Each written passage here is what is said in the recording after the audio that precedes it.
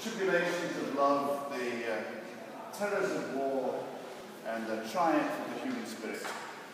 And this poem is about none of those things. It is instead about a dog. And it's by Mr. Les Barker, a poet from my hometown of Manchester. I'd always wanted a dog, so one day I took him astray. He didn't want to leave me, and so I called him Stay. I knew it was a mistake, but the first time I told Stay to go.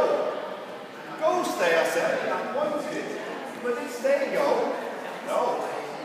Go, Stay, I said, and he started, he was going, and then he was not. And he looked at me, sad and confused, and two big eyes said, what? I threw him a stick. I said, fetch, Stay.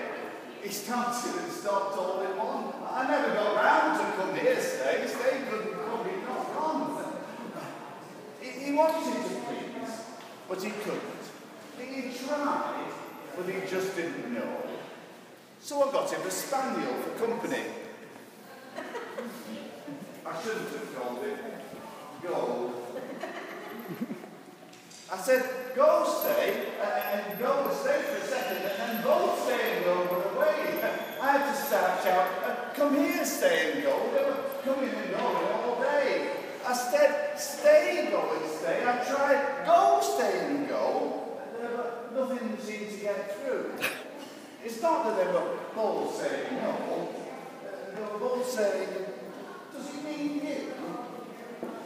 Well, it's all very well in the park, but what if it stood at the curb?